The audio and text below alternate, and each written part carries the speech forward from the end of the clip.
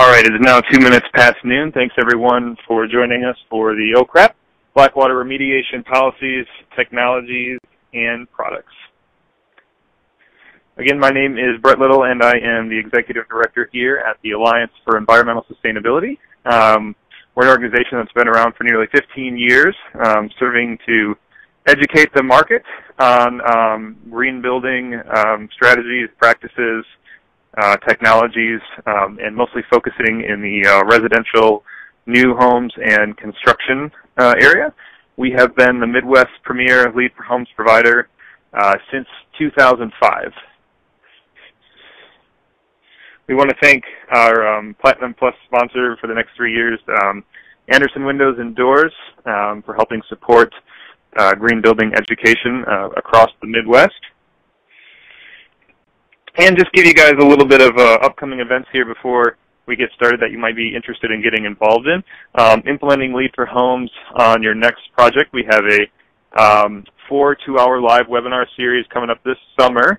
And if you go to our website to the education link, you can actually click on a survey and put in your best time. This is a you-focused course, so you put in the best times that you're interested in joining, and the survey, the one that has the best times, we will select that one as our course time for the next 4 weeks, starting in the week of July 16th. If you're not interested in investing heavily into a 4 8-hour course, we've got a 1-hour free webinar series on which to use multifamily mixed-use mid-rise versus LEED NC, when to use it. We've got Jason LaFleur, our education director out of Chicago, teaching that course as another free webinar coming up next week, same time, same place, June 4th. This is going to be a fun one. Matt Grokoff and the Mission Zero Home, America's oldest net positive home remodel. How did they do it? Come find out on September 10th. Mark your calendars. You can sign up now. It's right on our website. Free webinar. And last, we're really excited to be partnering with Jay Hall, the LEED for Homes reviewer, to teach a fall-based September through October 1 hour a week session on understanding LEED before for homes, how to implement that rating system, and proactively get involved in that before it becomes the key LEED rating system of 2015. You can get a little more involved with us, become a member, sponsor, volunteer, intern, and check out all of our free on-demand recorded webinars, which is exactly where this webinar will be next week. If you're not able to catch it all or you want to share it, it'll be available to send out to right on our continuing education page. So I'm very excited here to introduce Atara, coming to you from Pittsburgh, Pennsylvania. And she is the project coordinator with Rosie's Natural Way. She's going to be lending us her expertise, knowledge, and experience on Blackwater remediation strategies, policies, technologies, processes here in the next hour. Really excited. I was able to meet Atara through a particular living, building, and LEED for Homes project that's happening on the other side of the state in Ann Arbor, Michigan. Really neat project, really excited to see it come along, but certainly fairly intense with everything that they're doing, so it could be a ways out. But I was able to make a connection with her there through that, and ever since then she's been fantastic in helping us out and lending us information on ways we can achieve Blackwater remediation strategies in homes and multifamily housing.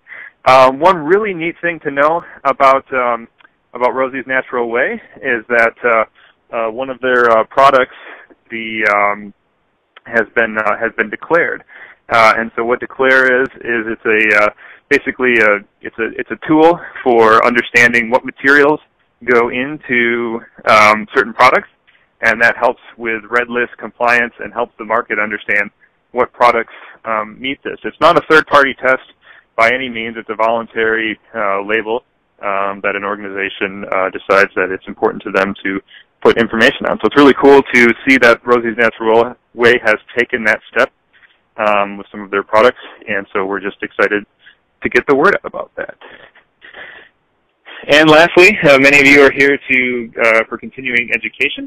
This is AIA, HSW, GBCI, NARI Green approved for one continuing education hour. And excitingly, this is our first ever Living Future accredited approved course. At the end of the course, we will send you out a little 10-question quiz. Upon completing that quiz and getting an 80%, you will be sent your certificate for continuing education. So with that, I will hand it over to Atara to take you through the rest of this. As with most of these series, if this is your first time joining us, please put all of your questions into the meeting chat, and I will be monitoring them there, and I will either let Atara know as they come up to have her answer them, or hold them off to the end. There isn't any voice in this, so please just put your questions or comments right into the chat box, and if we can't get to all of them, I will definitely be sending you all Atara's contact information. So thanks again for joining us, Atara. I'll hand it over to you. Thank you, Brett. Hello, everyone. I hope you can all hear me. My name is Atara Jaffe, and I want to thank you all so much for being here today. I am the representative, like Brett said, for Rosie's Natural Way, and we are distributors of sustainable and alternative solutions for conventional fixtures and wastewater treatment systems. So my presentation today is titled, Oh Crap, Blackwater Remediation Technologies, Products, and Policies. And so I'm going to be talking a little bit about the problems that we have with our conventional infrastructure. Then I'm going to be moving on to the happier topic of how we can solve these problems with emerging technologies. And at the end, I'm going to have time for some questions. So like Brett said, if you have a question that comes up, if it's more of a pressing matter, I'll have Brett interrupt me, and I can answer it then. If not, if you could hold off till the end, that would be great, and I will be happy to answer any questions at that point. So let's start with the problem. So our first obstacle in the whole sanitation atmosphere is our psychology about it, our thoughts. Americans tend to think very strangely about our toilets. In fact, many of us have toilets and we have septic systems, but we don't necessarily know how they work or where our waste ends up. And a lot of people tend to just flush and forget. And also we tend to turn our nose up to any kind of bathroom conversation, any kind of bathroom talk is generally regarded as inappropriate. Also, new technology can be a little bit intimidating on the toilet end. They tend to have a different look, a different feel. Sometimes they need to be used a little bit differently. And in our bathrooms, it tends to be easier to stick with what we know. After all, it took us quite some time to get potty trained, and now we would have to learn something different.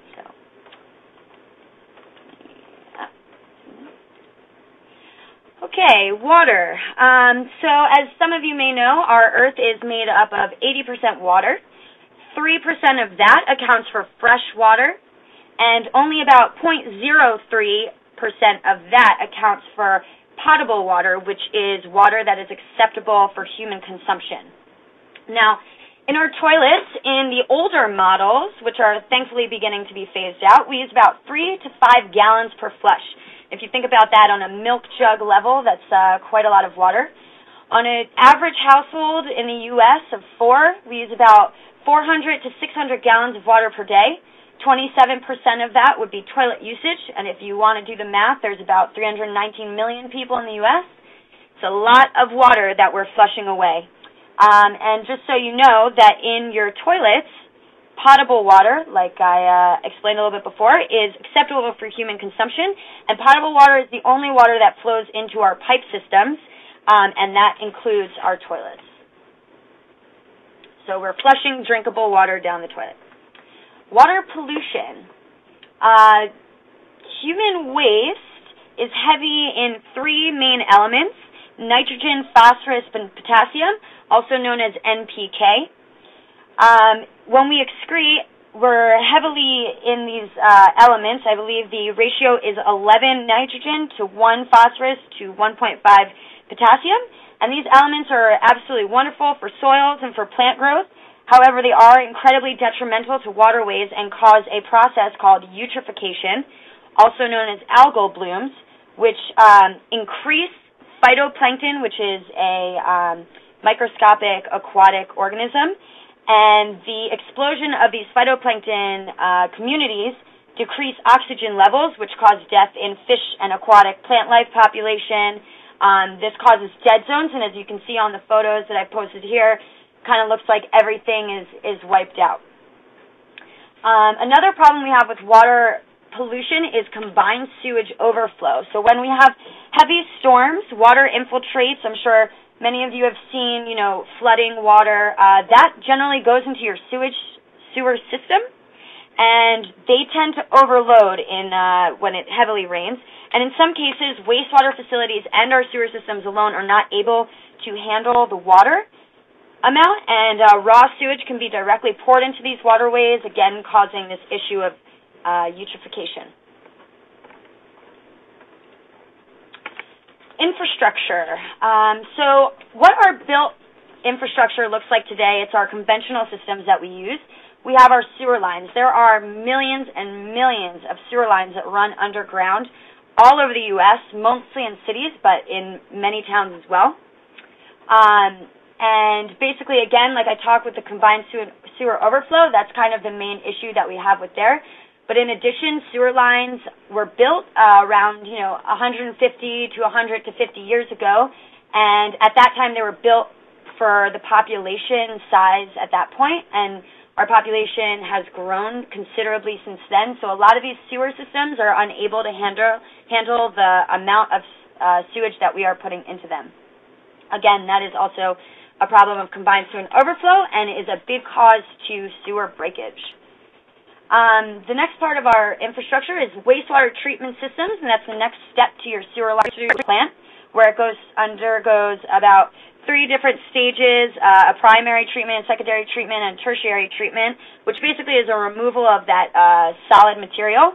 And also the last point of that is a chlorination, where you disinfect any water, and that gets discharged into our waterways. But a lot of times chlorination does not take care of our nutrient problems, those NPK. Septic systems is more for rural areas, and that is basically you get a tank size depending on your local building code, and after that is a leach field.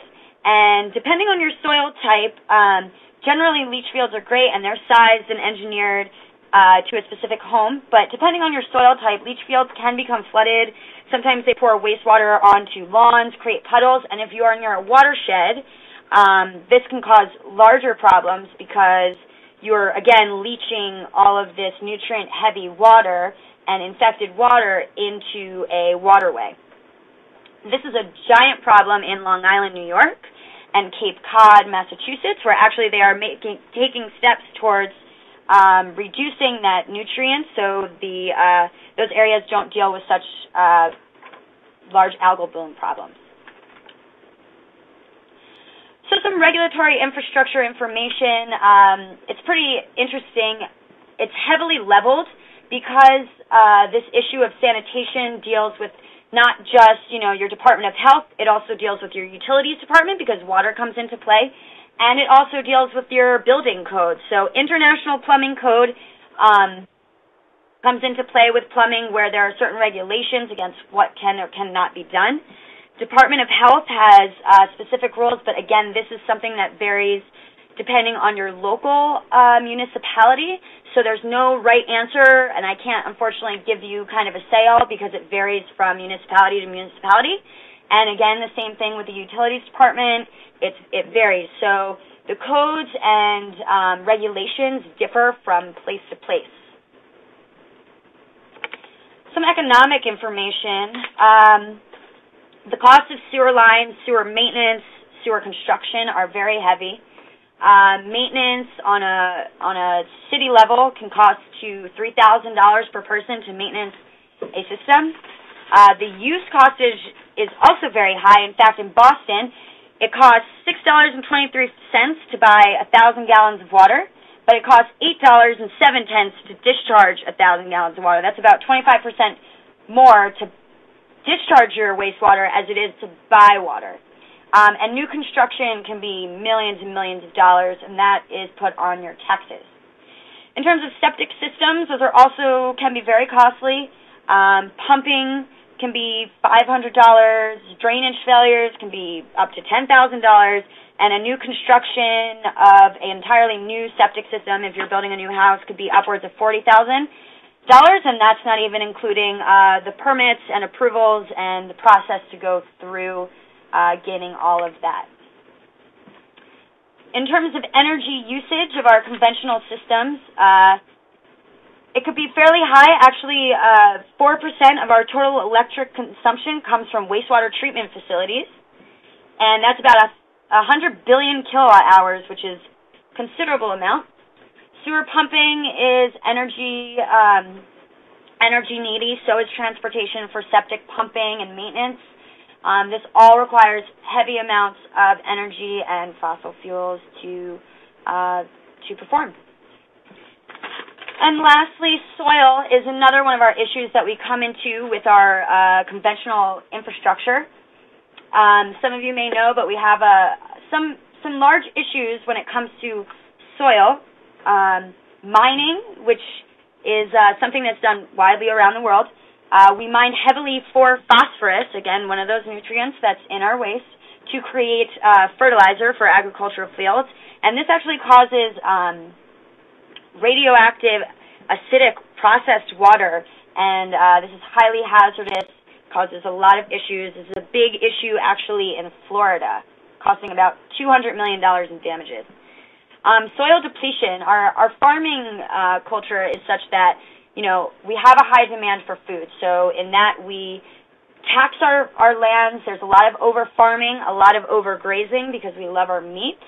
But what that does is it depletes our soil and basically lends our soil to erosion. So the first layer of your soil is very nutritious, but if that becomes exposed, it can be eroded with wind or water or whatever. And that depletes our nutrients in our soil. So we're coming up against a really tough issue here of how we need to revitalize our soils to continue our production of food. All right, enough for the depressing, and now for the optimistic. The solution to these issues, and I can tell you right now this isn't going to be, I don't have a one-and-done issue, but I will present you with a range of different technologies and possibilities that can be used and are, in fact, being used at the present moment to abate a lot of these environmental, economic problems that we are coming up to with our conventional system. Integrative design is a great first step to any kind of sustainable building process, and this isn't just for sanitation and sewage and Blackwater remediation. This can be for anything, whether it be for energy or building materials or operations and maintenance. If you can connect your operations to act as a system, the system as a whole will be more efficient. So using one product to accomplish various goals will make your entire system more efficient and will cut costs in various ways. I like to refer to this, and this is how I was taught, to refer to something as stacking functions. So if you can give one product or one technology the ability to handle various goals, then that is called stacking functions. So again, and this would go along with that, connecting your inputs and your outputs. In a building, we have, you know, a lot of inputs. We need energy, we need water, we need, you know, ventilation, whatever. But we also have a lot of outputs, and that would be our waste. So in sustainable building and green building, connecting those inputs and outputs is a way to make a building efficient, but also to lessen the need for outside inputs and lessen the outgoing waste and keeping it contained. All right, so just some information on some toilets that have been coming out. Like I said, a lot of the toilets, the older models, tend to be 3 to 5 gallons per flush. And if you can imagine, that is a lot of water. And if you think about how many times you're flushing per day, it's really a lot of water. So there have been models that have been coming out more recently than ever. Low flush toilets, those are about 1.6 gallons per flush, so it's considerably less than the 3 to 5 gallons. There are even high efficiency toilets, which are 1.3 gallons per flush. It's moving forward. And dual flush toilets, if you've ever been to Europe, these are widely used there.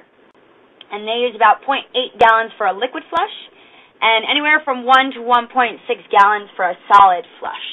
And as you can imagine, it takes more water to move solids than it does to move liquids. So that is the most recent development in our toilets. But again, in Europe, this is, unfortunately for us, not something new to them. Another toilet technology that's been slowly being introduced to the U.S. is the urine diverting toilets. I don't know if any of you ever heard of these. But basically, the most important thing about this is our urine is actually sterile as it comes out, and feces are actually what contaminates your toilet water. So, if you haven't noticed, our waste is separated within us when it comes out. It comes out in two different areas, at risk of being too graphic here. And in a urine diverting toilet, the design takes advantage of our the initial separation and divides our waste within the fixture. So as you can see in this photo, the front bowl here, I can use my little pointer here, the front bowl is a urine bowl, and that would collect urine and divert it to a separate tank. And in this particular model, which is the Dubletten, it's a Swedish design, that is actually a waterless bowl, so it almost acts as a waterless urinal, which I'll get to later. But that actually is no water to flush. And then you have your solids bowl, and that would connect up to your septic or sewer or a compost system if you wish it to go there, depending on what your local code official allows. But that solids bowl uses a flush to move the water. There are urine diverting toilets that are dry toilets, in which case this part would be open and it would go straight down into a chamber. So some things to consider on a urine diverting toilet if you are a builder. A venting pipe, you do need to vent a urine line. So like I said, there is a separate line going out of this bowl, and that would need to be vented. A 1.5-inch pipe is fine. A lot of these urine diverting toilets tend to be European, and in American standards, we generally have floor discharge, which means the pipes go down to the floor. A lot of these are rear discharge, which means they go out, as you can see back here. So there is a bit of a plumbing differentiation. That's something you would have to explain to your plumber. There is additional piping that's necessary. Like I said, there's two lines that come out of this. You have your sewer line and your urine line. So there are additional piping requirements. And a lot of times there are such things as U-traps, and I'll kind of draw it with this laser. They go like this. They're like a U shape. And basically that's to prevent any odor. But a lot of times with urine diverting toilets, we try not to have P-traps because urine and water mixing together can cause crystallization and blockage of the pipes. So a lot of urine diverting toilets just have a 45-degree pipe leading out and some sort of a plastic membrane, and that is to stop any odors from coming out. So your urine holding tank.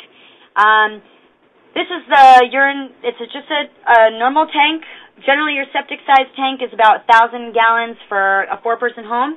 In a project that they're doing with Cape Cod, actually, with urine diverting toilets, they are sizing at 500 gallons for their urine tank. But again, this is something that you would have to talk to your local health code official about. Some benefits of urine diverting toilets are your water use and abating water pollution. Some urine diverting toilets are waterless, which means they have no connection to water. They don't require any sewage connection. So you're not using any water there. If they do use water, such as the Dubletten, you only are truly flushing it about once a day if you think about how many times you urinate as opposed to defecate. So you're cutting your water usage by about 80%. In terms of water pollution, most of our nitrogen, phosphorus, and potassium is in our urine and not so much in our feces. So if you can contain that from going into a septic or sewer or near any sort of waterway, you're helping stop the water pollution. Get back here. and you're also reducing your strain on infrastructure. We, as people, give out about 500 liters of urine per year, and there's about 7 billion people in the world, so if you want to do the math, again, you're saving a lot of water from going into waterways. Application of these systems. So urine diverting toilets, and toilets in general, can be used in urban areas, urban versus rural. The only issue that comes here is as long as you have a place to store your urine tank, you'll be fine. If it's in a basement, that's fine. If you're rural, you can have it be outside. New construction versus renovation. New urine diversion toilets are great for new construction because you can design the building to make sure that you have those separate piping. And the only thing I would say to that is your plumber needs to pay special attention to your installation manual. For renovation, it's also doable. Again, I mentioned a project in Cape Cod, and all of the urine diverting toilets that they're using there are renovations. So there is additional piping required, and that's going to require additional work and installation, but I can tell you right now it's not impossible. Commercial versus residential, urine diverting toilets are fine in either. Commercial, the only thing would be resizing your urine tank, and all of your urine lines from each toilet need to be vented. And residential, same thing, it's the sizing of your urine tank, but it's applicable in all of these situations. Okay, waterless urinals. This is for the men, so ladies, I'm sorry if I am boring you here, but waterless urinals tend to be gravity drained, so the outflow pipes would connect to a sewer or a holding tank, but you don't have extra energy that's going to be needed to move the urine. You have no pipe for water intake, so generally flush urinals, you would have a pipe where you would flush. Waterless urinals, you don't have that. Waterless urinals can attach to your conventional plumbing system, no problem. Generally, they have traps with oil or ammonia, and this varies by the company that you are purchasing your waterless urinals from, and the trap gets filled with a proprietary fluid, and that varies depending on your company that you're sourcing from. The urine, again, this is for the odor issue, so your urine would sink down through the trap, and your gases cannot rise through the oil. These traps that are made of ammonia and oil need to be replaced about every 3 to 6 months. One last thing to consider, copper piping.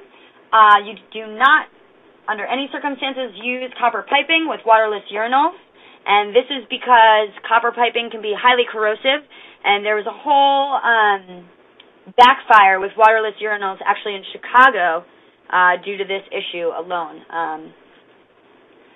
So some benefits of waterless urinals. You reduce your water use and your sewer costs. You can save, at a home with 4 males, you're saving about 6,552 gallons of water, so that would be per 4 males. You eliminate infrastructure costs to collect and treat sewage. There's no installation, maintenance, or repair on flush valves, handles, sensors, supply piping, because none of that is necessary. And like I said, they are gravity drained, so you have no reason to have a electrical connection on this. Okay, moving on to compost toilets. Just so everybody kind of gets a basic process, composting is pretty simple across the board, whether you're composting your food scraps or you're composting your personal waste, human waste, humanure, as we like to call it. It's all the same. Basically, the first step is a dehydration process. Too much liquid in compost deprives organisms, the bacteria that breaks down the organic matter, deprives them of oxygen, which doesn't allow them to work as efficiently and break down their organic material correctly.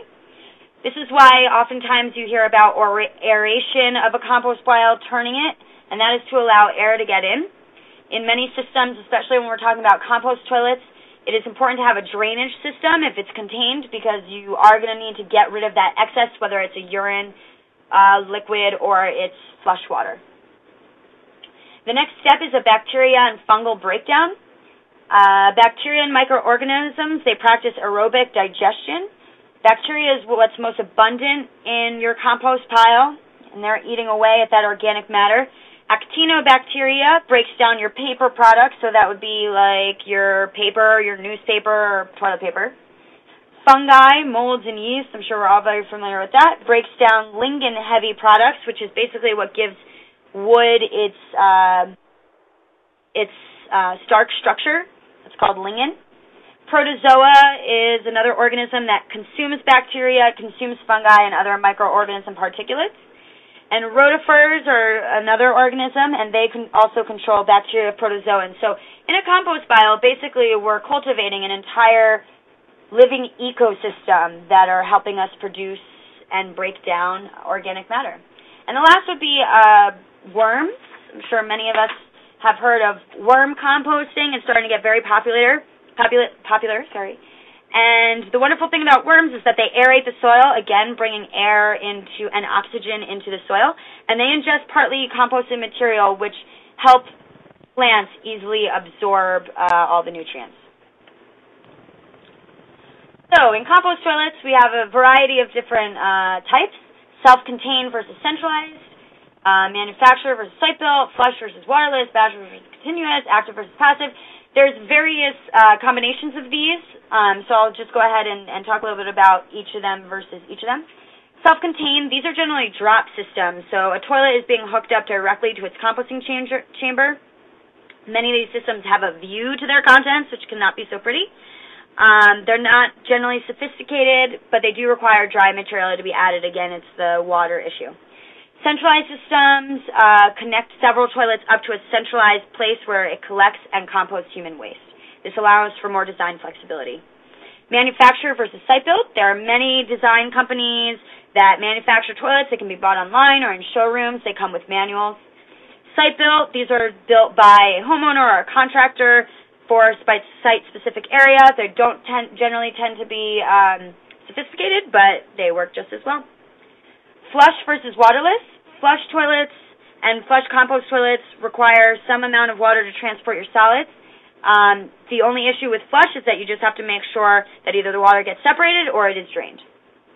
Waterless toilets, they're just drop systems. You don't have to use water. It's gravity, and it gets processed and decomposed.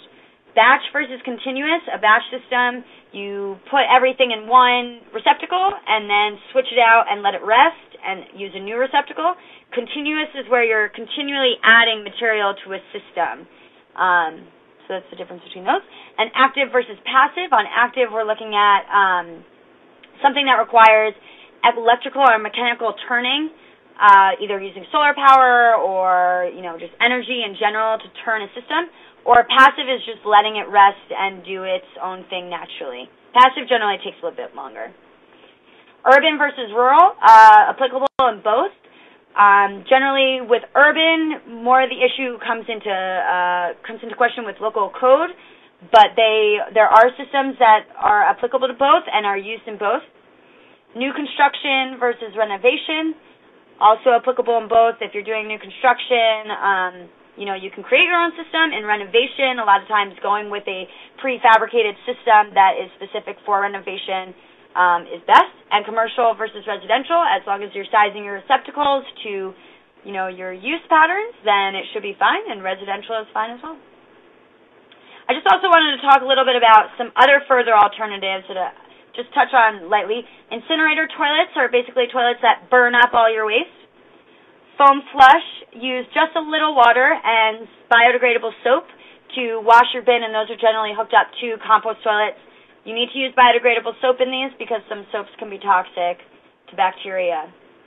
Vacuum flush toilets, you're probably very familiar with these on airplanes. They use almost no water and they transport weight incredibly quickly, but they do use a certain amount of energy. So if energy is an issue in your design, then that may not be the best.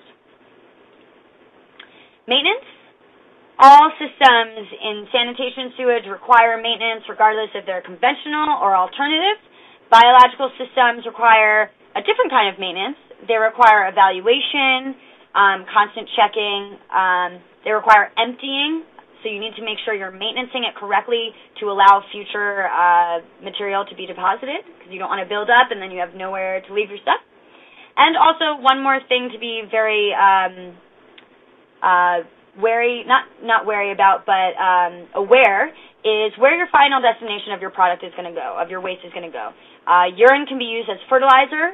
It's, again, heavy in those nutrients, NPK. So it can go into gardens, agricultural fields, land space. Where's your compost material going? Again, it can go to the same place. Talked a little bit about why soil needs that. But there it does need a final destination, and that is also something that you need to check with local code because they have some rules and regulations about what you can do with your human ore. A little bit about gray water use and what you can do with your gray water. Gray water is basically uncontaminated water, which would result from fecal contamination. But gray water sources would be your laundry, your sinks, your dishwashers. Rainwater sometimes is considered gray water. And great uses for gray water are irrigation or your toilet flush water, something that is not going to be consumed by humans.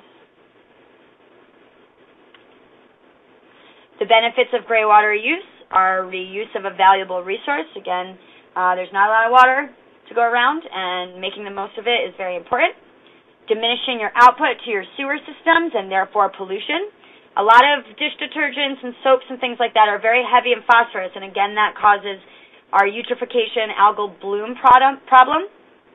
So again, containing that water for another use is a great way to diminish pollution, and also it's an economic benefit because you don't have to pay as much to leave stuff into your sewer systems. Created wetlands. This is a Blackwater remediation.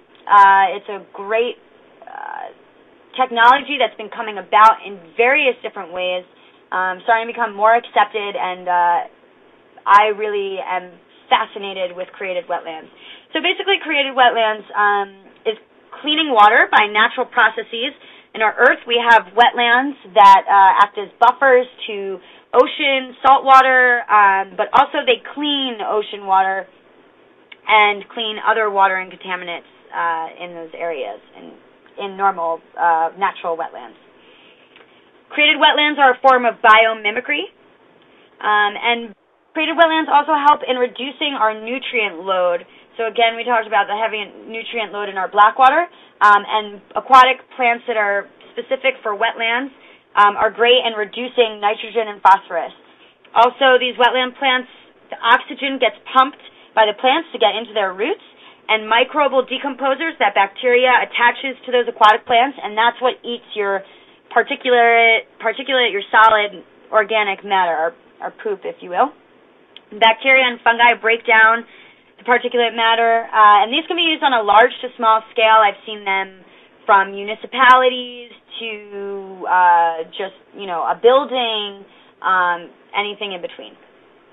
So the first and well-known one is the living machine. This is a technology that was modeled after John Todd, a leader in ecological design.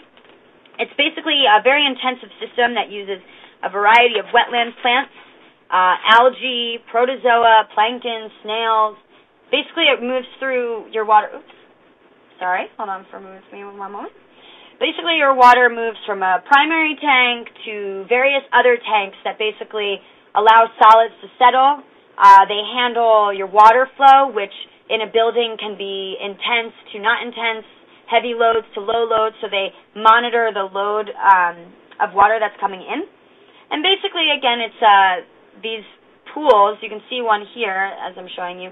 This is a Stage 1 tidal flow wetland cell, is what it's called, and it's filled with different media material, rocks, peat moss, things like that. And those get filled and drained, and it goes through a polishing system where it goes through final treatment, and then the wastewater of these living machines can be used in, again, toilet water and irrigation. Again, that's based on local health codes.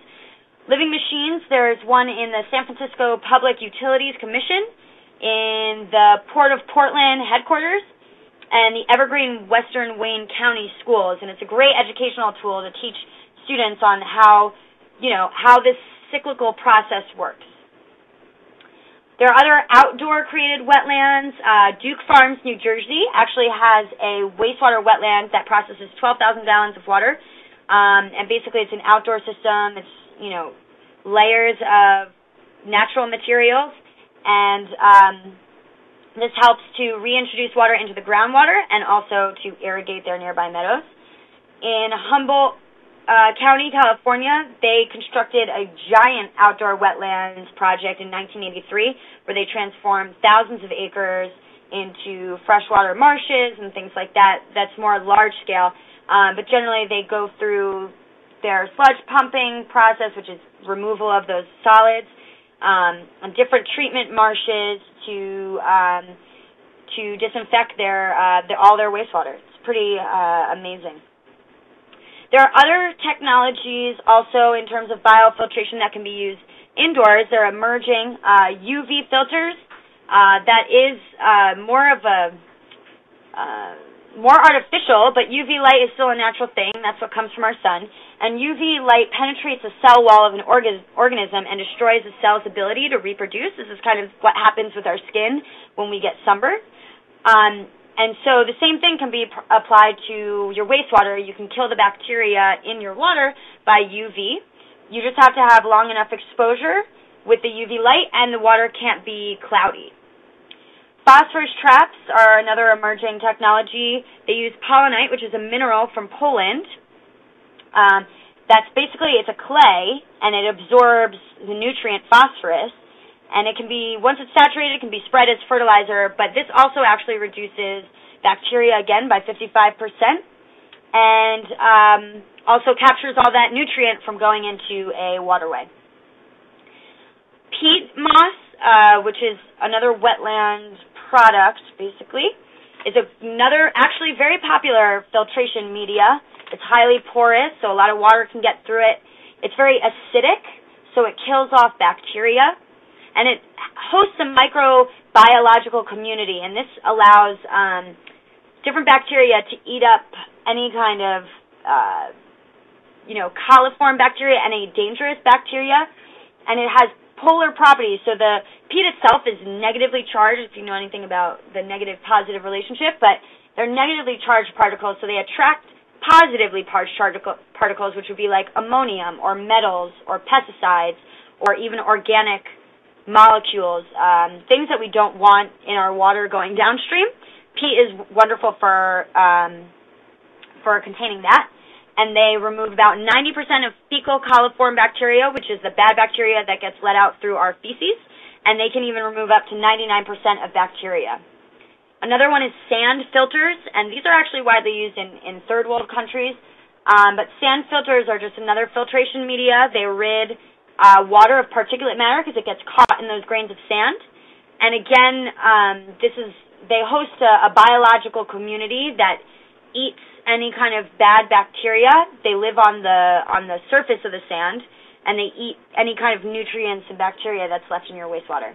So the benefits of a biofiltration or wetland system, whatever you want to call it, one of those systems is that you get to be independent from your sewer system. So again, it's an economic benefit. That's an environmental benefit. You don't have to link up to it because you have an end final resting place for your wastewater, and you're also treating your wastewater on site. Natural filtration, you're not using any chemicals that can be dangerous to the environment. You're using all natural materials. So that's another wonderful benefit. Again, you reduce your chemical use.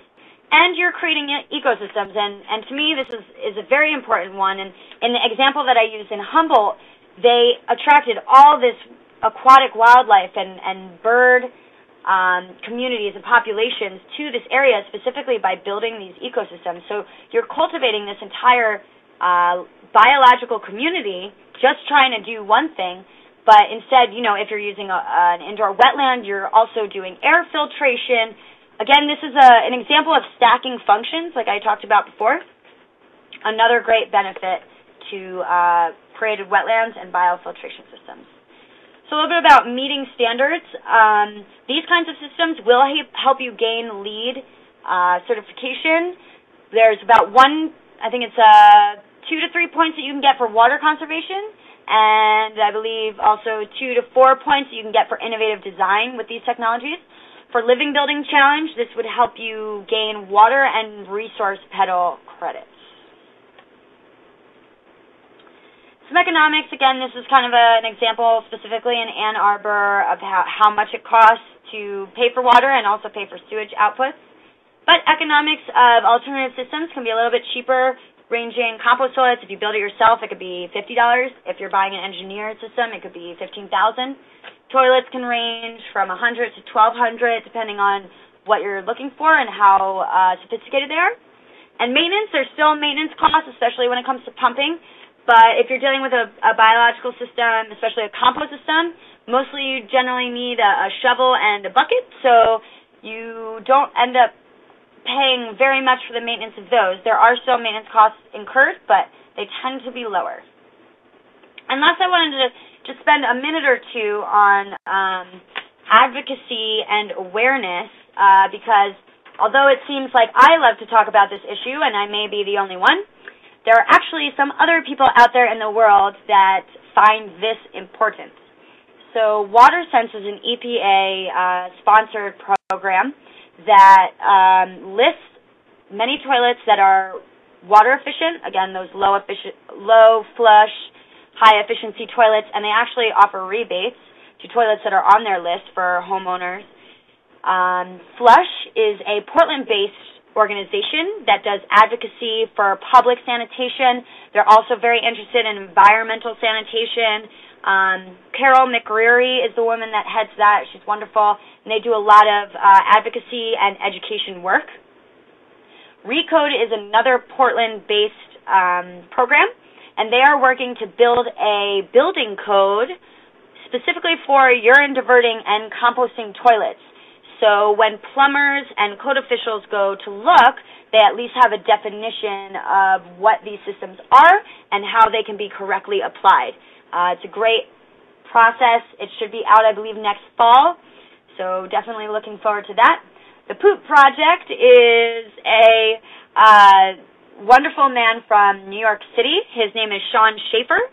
He does a lot of advocacy and psychological poop-related educational seminars and things like that, mostly dealing with the psychology about it and how we can get more comfortable with this issue, because it starts with the education.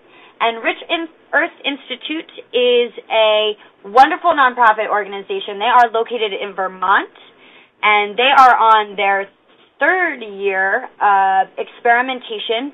They do, they basically have volunteers that donate their urine to the Rich Earth Institute, and Rich Earth Institute collects the urine, they pasteurize it, so they heat it to kill any possible bacteria.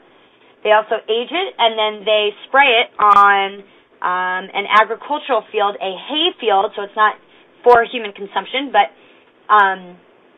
they allow that, and they test the results, and they test the soil vitalization, and they're continuing their studies on this. They've had a lot of success, and they're just another group that's moving towards nutrient reclamation and closing this cycle of our human bodies and our earth. So that is it, and I want to thank you guys all for listening to this information. I know it's not the most glamorous of topics, but you know, our sustainable building world is starting to get mainstream in terms of solar powers and building products, and sanitation is about the last frontier, and it is important, as you know, it can be uncomfortable to talk about, but it is a major problem, and there are technologies out there that can abate issues, and I am happy to bring them to the forefront. If you would like to contact me for some more information, I would be happy to help you with anything. You can reach me at this email address, atara@rosiesnaturalway.com, or at either of the numbers listed. And actually, I have to correct Brett. I'm actually located in Pittstown, New Jersey, not Pittsburgh. I'm sorry, Brett. New Jersey is where I'm located. So thank you all so much, and I would like to open this up to questions. This is Brett here. Yeah, I read Pittstown thinking, oh, it's just a slang word of saying Pittsburgh, but then didn't keep reading the state, so sorry about that. Totally different state, though. Totally different. Anyway, we've got questions here, and then certainly for the we've got some time to answer a couple more questions, and so go ahead and put them into the chat box to the left. But Here is a very easy and simple one that I'll start out with. So it's just a request if you could name again those facilities, those educational facilities that have some living machines that you know of. Sure. Let me just run back to my notes here. Living machine. Okay. There is one in the San Francisco Public Utilities Commission, Port of Portland headquarters, and that's a really cool one. They have outdoor and indoor. And Evergreen Western Wayne County Schools, and they use it as an educational tool. If you look up living machines, it's the first thing on Google, and you can click and see their portfolio. Great. We've got another question from Jessica here. Do costs increase significantly for urine diverting toilets since you need dual plumb the toilets?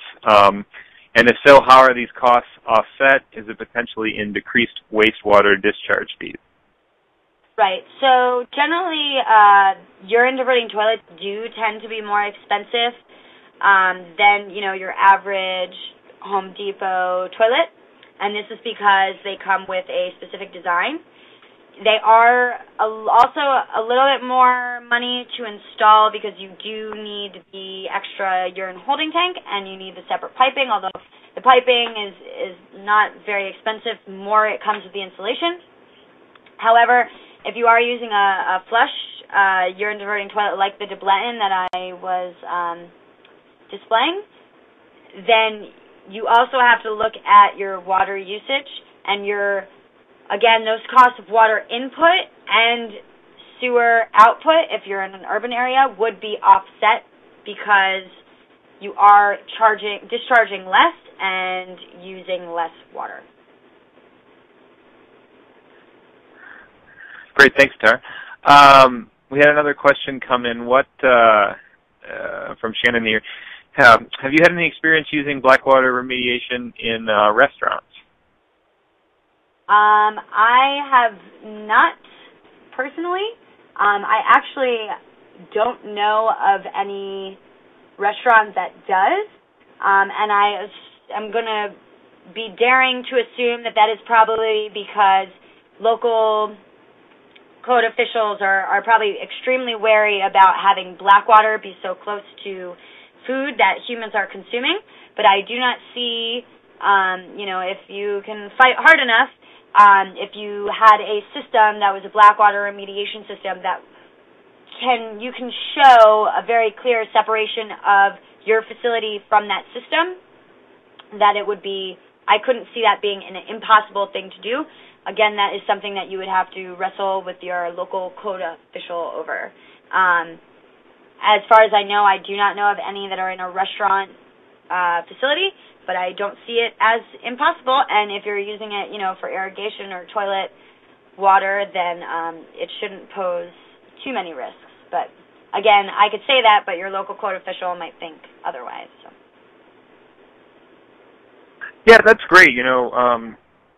Sticking kind of on the code piece here, and just to make a comment, it seems like yes, certainly there are many different jurisdictions, and it's always yes, check with your local code official. But if I were to say what I get a sense for around the country is that especially in more urban or maybe suburban areas, that the code usually says if there is a sewer, a sewer connection that you must connect to it and send your waste there through a conventional system. Is that pretty much what you find? Yes, actually, we have an Aquatron, which is a great retrofit compost toilet. It's actually just a compost system. It doesn't connect specifically to a specific toilet. You can hook it up to any kind of flush toilet, urine diverting toilet. And we have one installed in Brooklyn, if you can believe it, in a Living Building Challenge building in Brooklyn called Bright and Green. And we were able to get that through because as long as we hooked up our wastewater to the sewer, the code official was happy. But they do have the compost chamber in use where they're composting human manure. and that's working quite well. And we use worm composting with that. So that system is in the process right now, and they're actually using the worm castings, which is what happens after worms process dirt, to be spread on their rooftop garden. So it is possible. It definitely depends on how you phrase it, and generally a code official, tends to be more worried about the final resting place of the wastewater, because that's what carries contaminants and water, can spread. So, and I also have to say, I think within the next decade we're going to see a lot of changes. So, I think right now, because this issue is so fresh and so new, that there is resistance, but I definitely foresee it changing with all the advocacy and awareness that's going on at the moment. I do see it changing in the future with regulations being a bit more malleable to these new technologies. Great, thanks. And also related to that, a question here from Morris. Do you have a list of any cities that are accepting Blackwater systems or designs, or any that you can point to that are pretty friendly to that right now, at least in their code? I don't have one in front of me at the moment. I apologize. But whoever's question that was, if you would like to email me or call me after this is over, I would be happy to get you in touch with that information. You'd be surprised, even in some of the towns or states that seem very forward, they can still have very stringent regulations. But I definitely find that actually Michigan is one place that seems to be a bit more lenient with the new technologies. I've definitely seen, surprisingly, and it's funny because Brett and I connected on this, but Michigan definitely, and here and there on the West Coast, and Portland is doing that recode thing. Portland and Oregon in general has pretty stringent regulations, but they are moving forward. They are moving towards being more tolerant. And other than that, I would need that person to contact me separately, and I could give them happy to give you a list. Yeah, so go ahead, and I've got Tara's information displayed on the screen, so anybody who's got particular questions about resources, you can certainly send her an email. There was a question here from Kevin on that issue of if there's any good publications, graphics, I would say infographics on nutrient flows and potential synergies for point options. And so maybe if you've, again, Kevin, if you want some of that information, Atara could send it over your way. And Kevin, I have miles and miles of publications that I've spent, the last year reading through, so I'd be happy to give you all of those references. And there's a lot of information out there, a lot, and I'd be happy to point you in the right direction and provide you with everything that I have. So here's two somewhat related questions from, again, Morris and Melissa. Can you please explain a little bit more about what happens to the final collected urine captured from the urine diverting tank toilet, and what are some common uses for urine? Sure, and I'm sorry if I didn't touch on that enough. So generally, urine, like I mentioned, is very high in nitrogen, phosphorus, and potassium. So with that, it's excellent for gardens and agricultural fields and the land space if you don't want to use it on, your tomatoes or something that you're going to be eating. You can either dilute it. There is a little bit controversy over what the dilution rate should be. I hear, 1 part urine to 3 part water, or 1 part urine to 10 part water. I think anything in between there would generally be fine. Again, the more you dilute it, the less concentrated of nutrients you're going to have. But you can field apply it with a hose if you wish. Or there's actually a technology that's very interesting that has been coming out, pretty new. There's a manufacturer in Canada that does it and a manufacturer in Belgium, and they make a crystallized urine called struvite. And basically they infuse urine with magnesium, and it forms a chemical reaction and causes a crystallization, so you can actually just sprinkle it on your dirt by your plants, and that acts as a fertilizer, so you're not field applying and spraying urine. If that's something that's, not attractive to you, you could, sprinkle it on. And actually, I have a sample of that, and I have been using it in a garden, and I'm actually documenting those results. I only started about a week ago, so still looking for that. But there are a lot of great uses for urine, mainly as fertilizer. I don't know too many other uses of it. But. Do you need regulatory approval to use it? Any of those applications? Yes, you would need regulatory approval, and again, that would vary on who you talk to, and what you might run into is making sure. What I have run into is that most code officials want to make sure that it's not going on plants for human consumption. They're fine if it's going on, grass or flowers or whatever, as long as it's not being used for human consumption. That's fine. And just to add this, I just want to add really quickly, in terms of human manure and composting your solid waste, the same application. You would be using it on gardens or fields or lands.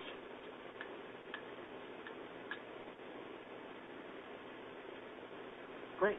Thanks, Tara. Well, we are just about almost 5 minutes over here, and so I just wanted to real quick say thanks for everyone for joining us today and asking fantastic questions. For those of you who need continuing education, we are going to be sending out a little survey here at the end of this for those of you signed up through our conventional system. So make sure to just spam if you don't see anything by the end of the day. There's a quick little survey, a little quiz on there to complete the 10-question quiz. If you could fill that out, that'd be fantastic. If you don't see anything come across your way, certainly email us at info@alliancecs.org. I put the email address down on the bottom left in the comments section there. Certainly email us there and request a certificate as well, and we'll be glad to help you out. I think we still have a little more time for questions, and there's one here that came through about peat moss, which I believe you touched on, Atara, in the living machines, and then the question about it. I read, how sustainable is it, here from Kathy. I read that it is not rapidly renewable, and is there a better replacement for it? Right, so this is something that I've also looked into because, again, peat moss is generally like roots of actual peat moss that are underground. They've been compacted over time. My suggestion for that, and where I source my peat moss, there is a regulation, how do I explain this, like an organization that regulates the sustainable harvest of peat moss. And they are highly accredited, and I source my peat moss from Acadia Peat Moss, and they have, a lot of literature on how they harvest their peat moss to make sure that it is sustainable. Peat moss can be regenerated. It's not, something that cannot be regrown or, remanufactured. Basically, a lot of these companies that are looking to do sustainable harvest of peat moss offset that by creating extra wetlands and making measures to revitalize the places that they take from. So in terms of that, I would just make sure that wherever you're sourcing is a responsible company that is being respectful of the environment. Yeah. Great. Yeah, if anyone has any other questions, feel free to throw them over to the left. One thought I had was thinking about plumber certifications or courses or accreditations to install these types of systems or retrofit. Is there anything that you know of for that? Not in the U.S. I think a lot of these systems are still really new. I believe a lot of times if it's a large company for composting toilets, they most likely have installers that they use. As far as I know, for a certification, there's nothing that I know of. But again, many, if not all of these systems, actually all of these systems, I'll stand corrected, come with installation manuals, very detailed installation manuals. So as long as your plumber or installer follows these manual instructions, you will not have issues. The issues come into play when a plumber does it incorrectly. We had an issue with the Debleton. A plumber installed that U-shaped trap, that P-trap, and said specifically to not install that, and they had all kinds of issues. And then they came back and said, it's failing. And we said, did you follow the manual? And they said, nope. We said, follow the manual, and it works perfectly. So it's not so impossible for, your general plumber to install. They just have to make sure that they, follow the instructions as they're written and, ask questions to the manufacturer. Great. And one last thought I had, you had mentioned that on the urine diverting toilets you have some that are water, some that are waterless.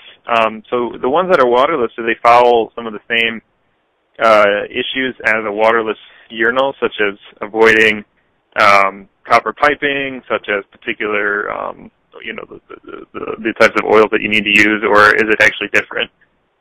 Right. So the urine diverting toilets that tend to be compost toilets they don't generally have those, like U-traps or any of the fancier traps.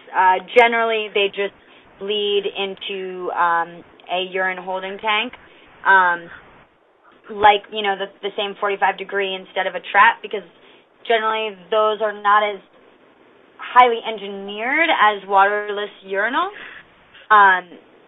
because they're more on the simple drop compost system base. So with that, I don't believe there are many of those extra, although I would say still with that, no copper piping, because it can be easily corroded. I mean, yeah. So I don't know of any that have any kind of fancier traps, as far as I know. You usually recommend PEX for these types of installations? Sorry? Do you usually recommend PEX for these types of installations? Sorry, but PEX piping.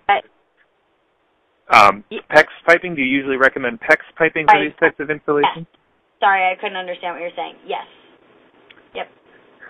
Okay, great. Well, hey, everybody. We're going to wrap up here. We're about 10 minutes over, and I haven't seen any other questions.